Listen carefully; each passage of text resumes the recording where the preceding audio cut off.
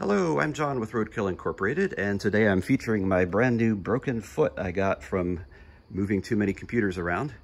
Figured it would happen someday. But anyway, if you've ever wondered what 550 activation locked iPads look like, here you go, in addition to some retro stuff up there. But yeah, these are perfectly good, perfectly working iPads. Only they are activation locked. Apple is reaching out across the internet and saying, no, you will not use these in time of pandemic and desperate need in this country. These instead will be condemned to death. That's unfortunately the situation with these. Yeah, it's due to Apple's bad design, Apple's bad system, that these machines are not going to be used the way they should. You know, they'll be sold for parts.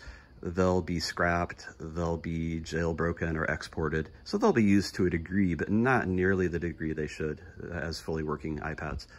So what is an activation lock? A lot of people don't know, which makes sense because it's a little tricky. But imagine you're at work and you type your password wrong too many times and it gets locked out. So you call the network guy hopefully will unlock that for you. And then your account's unlocked and you go about your day using the computer. But imagine that the network guy, for some reason, didn't want to unlock your account. And not only that, but the machine under your desk had to be taken away and destroyed and scrapped. That would be completely insane, right? That's just ridiculous. I think we can all agree that's completely ridiculous. But guess what? That is what happens in the world of Apple. That's what's happening to these iPads, except instead of the network guy, it's Tim Cook sitting at the helm saying, no, in time of pandemic, I am condemning these devices to death and they will not be used by those who need them. It's really sad. It really, really is. But unbelievably, there are a lot of people who argue on Apple's favor in regard to activation locks.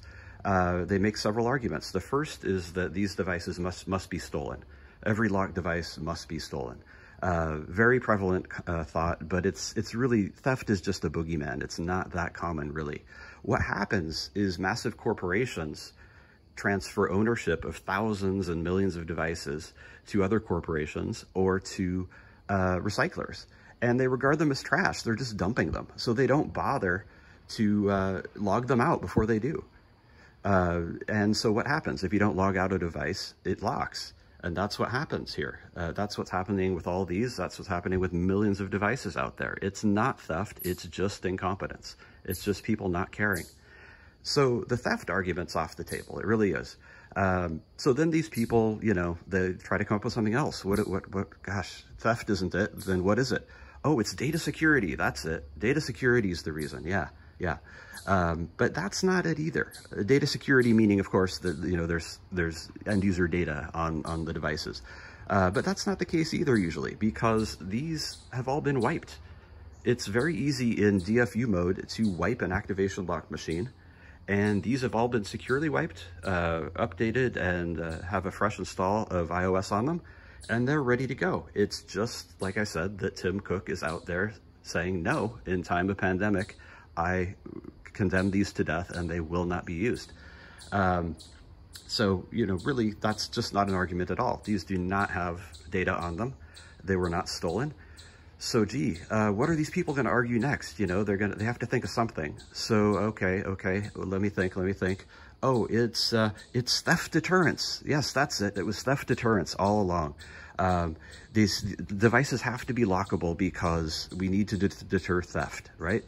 So, you know, I'm not going to waste more time on it. You know, I can debunk that, and then they'll think of another argument, and then they'll think of another argument. And it becomes apparent that these people just actually don't care. They don't care about reuse. They don't care about repair. They don't care about the environment. They don't care about Apple doing the wrong thing. They're just fighting on a team, you know? It's just a tribe just making their silly arguments. But it's sad because, you know, what happens as a result of all this is that millions of devices die. Millions of devices get scrapped behind closed doors and no one knows. And these don't get used as they should, especially in a time like now when they're really, really needed. So anyway, to close out, I just want to ask Tim Cook point blank, you know, these devices, they're not stolen. These devices are wiped. So why will you not unlock them? In a time of pandemic and great need, Tim Cook, why will you not unlock these iPads?